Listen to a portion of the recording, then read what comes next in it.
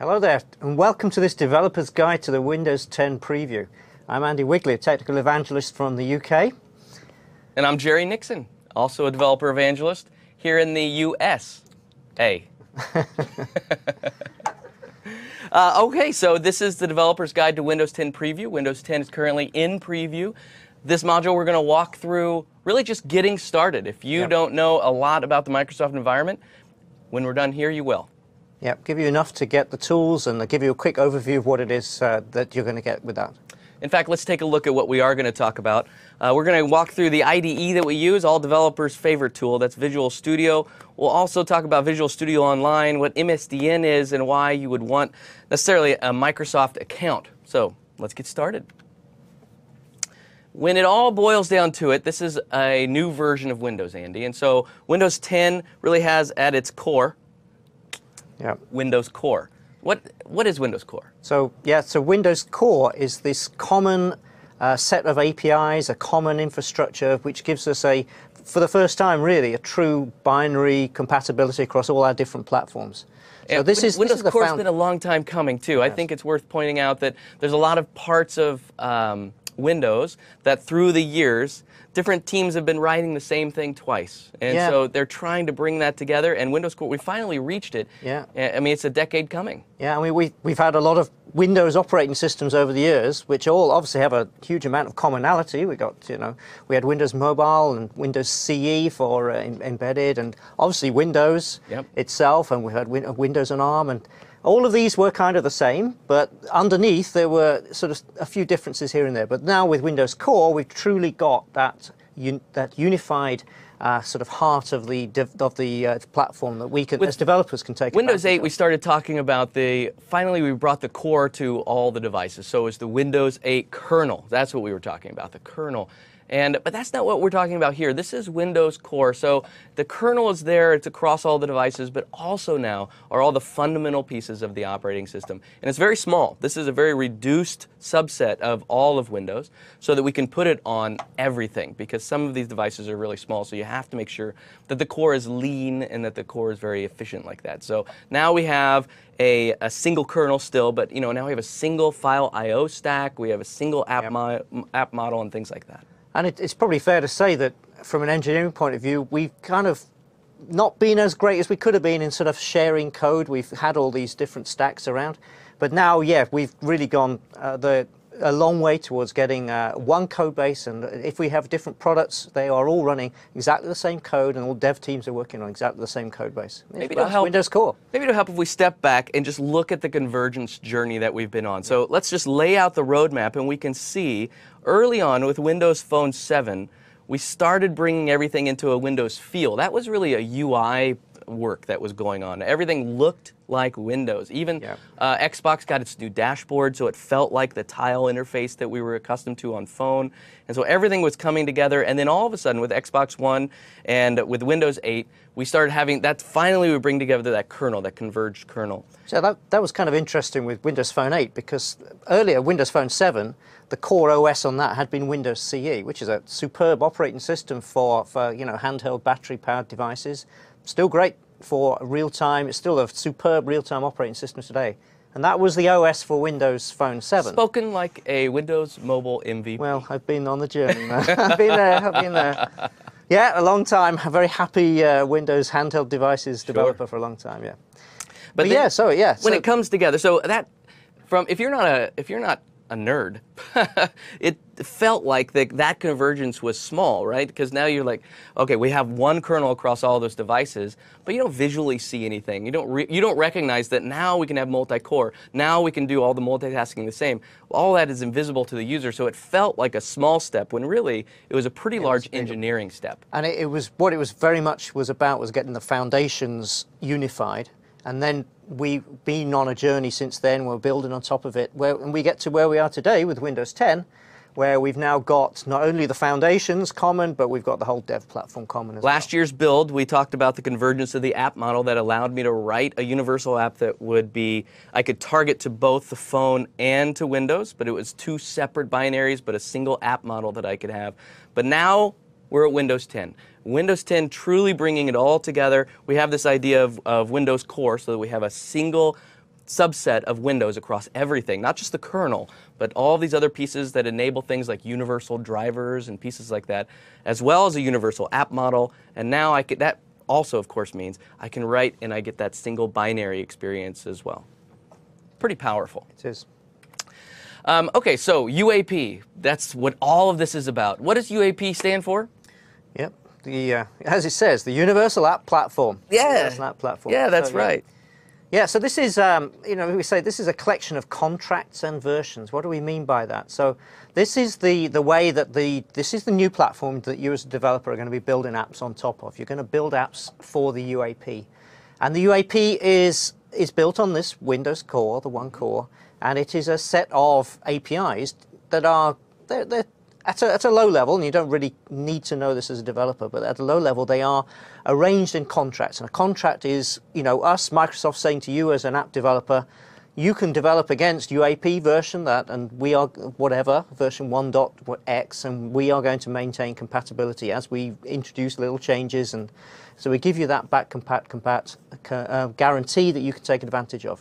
Traditional Microsoft developers might try and align this with .NET development so that you would target a .NET framework and you wouldn't be targeting Windows. You would just be targeting that .NET framework. Of course, we know that the reason you don't target Windows is because this is all one Windows now, but it's not the same as .NET development because we're not talking about a new CLR, we're not talking about any runtime, we're really just talking about a set of contracts. And so this is interesting. When you look at the file structure, you can go into Program Files in Windows SDK, go into the UAP, in this case it's version 9910, open up that in Notepad, and you can see what makes up the platform. So this is UAP 10, of course we're in preview right now, so who knows how that's going to end up, right? Sure. But for now, the way this ends up, 10.0.9, 10, it includes these 4 contracts, Foundation, Universal. And so now I understand if I am writing an application, I write to this, and these are the guarantees that I get. Yep. Makes sense to me, and totally different for us. So now I'm targeting to the UAP. I'm not targeting to the operating system. So as long as I can trust the UAP is there, and then I can trust that there are systems in place to make sure UAP is available. Yeah, at various preview events, we've kind of announced that Windows is more Windows as a service. So as a developer targeting our Windows platform, what you're getting is something that's going to be revised much more frequently than it was. So, we've had major releases of Windows over the years, and Windows 7 and then Windows 8 and 8.1, and now we've jumped to 10.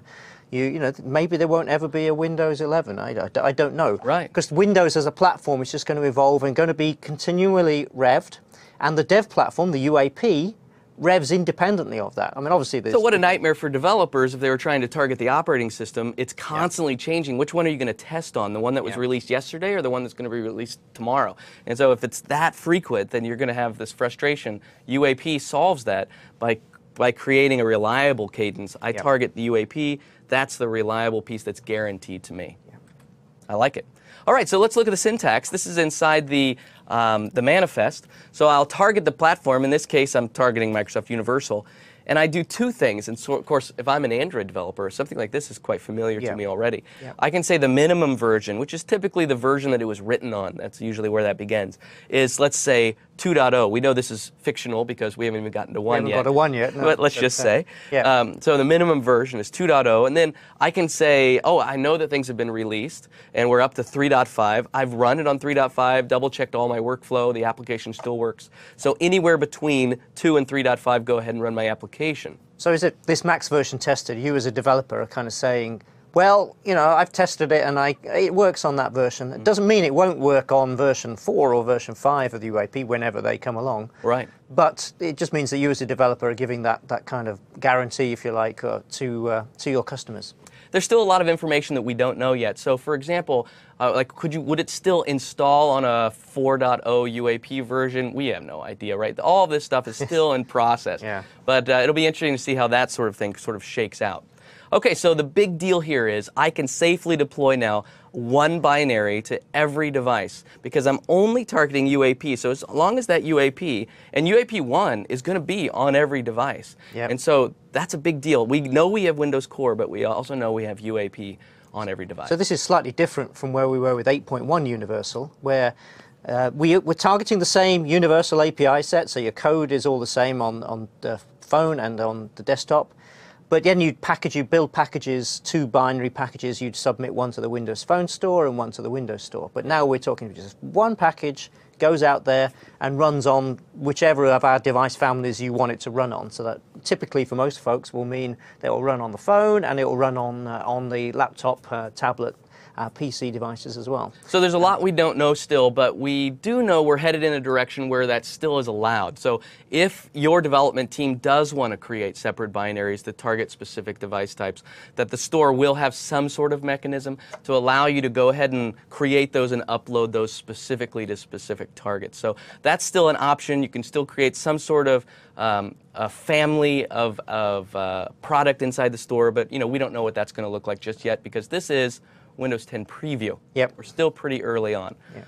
Okay, so that is the UAP. We have that across all our devices. So let's think about that as the default UAP. It's a very tight subset, which, although when you look at the API, it's pretty exhaustive. So we have all of these pieces across all of these different device types. And when we say device types, we mean things like Xbox, phone, desktop, the PPI, or maybe we're calling that now the Surface Hub. Surface Hub, the big, huge 85-inch wall-mounted screen stroke PC, yeah. All the way down to IoT. IoT, yeah, right? It's that's right. crazy. So this is the UAP that we can, this default UAP that we have across all the devices. But sometimes that's not enough. So let's talk just about Xbox for a second. I might want to be able to interact with my application with a controller. You'd have that on an Xbox, no problem. And you'd have the red button and the green button and things like that you wouldn't necessarily have on other types of devices. And we don't want to make it so that Xbox developers can't do that, but we still want to create this universal experience so that when you write an application that goes ahead and uses that, it doesn't invalidate your ability to go across all devices. So that's where Extension SDKs come from. Yep. The Extension SDK also in the file system, Andy. Yep, yeah. So you've also got a manifest there. So you can go in and dig around on that particular manifest, and it breaks out very much the same as the UAP because it's structured in exactly the same way. Yeah, there's a whole bunch of API contracts you can see there. So this is the phone one. So things like the wallet is a feature you'll find on phone devices, but not on PC tablets. And there's a bunch of other contracts there that are specific to phone. So what these are doing, these extension SDKs, are allowing you to sort of to light up your app on particular families of devices to enable bits of behavior on those that make sense on those devices. So, we're targeting the UAP, and the UAP is this unified API set across all our devices. And let's say 95% of your code, 96%, Jerry says 96% of your code, guaranteed from Jerry, is going to be common across all of your devices. Yeah. But that little 4% where you want to do something a little bit different, like Xbox Avatar or the hardware back button on phone devices, we have APIs that handle that, and these are encapsulated in these extension SDKs. So if you want to write code to target those, then we have a special way of doing that, and we'll be showing you that a bit later on. And back to this Windows SDK folder on the file system. This is really where everything is, and we jokingly call it the GAC kind of for universal apps. But that's where all of those WinMDs that enable all these different SDKs are there. So you'll see the mobile SDK there. You'll see the desktop SDK. But you'll also see a lot of SDKs that have nothing to do with the platform I'm developing on.